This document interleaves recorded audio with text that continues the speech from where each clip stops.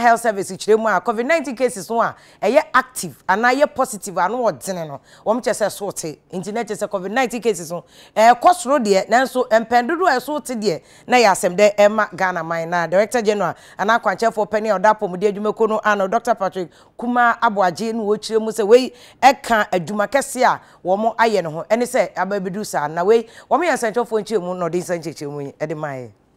As at the last time we presented here, between the 18th and 19th of May, a total of 173 new cases has been recorded in Ghana. 46 of these cases have come from Greater Accra, 6 from Eastern Region. Central has recorded 27 new cases. Western Region also increased by 59 cases, and followed by Ashanti with 35 new cases. At the same period, we have also recorded an additional 144 recoveries since the last update.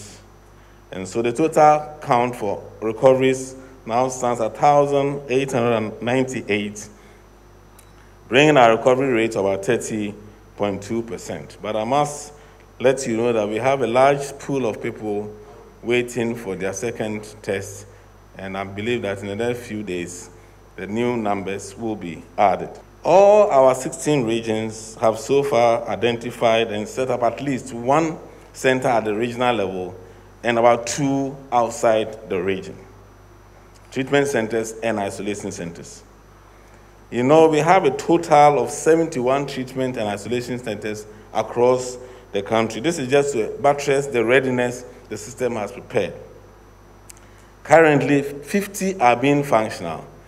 Some are not functional because there are regions who have so far not recorded a case, but they are ready with centers for treatment should the need arise. We are seeing the new positives slowly declining that are recorded daily.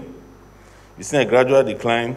But also the number of cases on admission continues to come down significantly in our hospitals.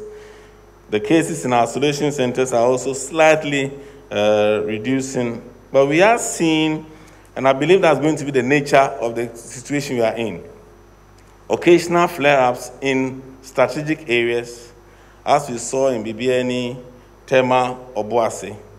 But we have strengthened our system to be able to respond appropriately by massing our forces, as we've done in Tema and Obuasi and Bibiani, to be able to contain these outbreaks. And I think, like I said, that's going to be the next stage that we are going to look at in terms of identifying hotspots and quickly responding to contain them. We can see there's some containment in Bibiani that flared up about 3-4 weeks ago. Tema is under control, and so is Obuasi. I'm free.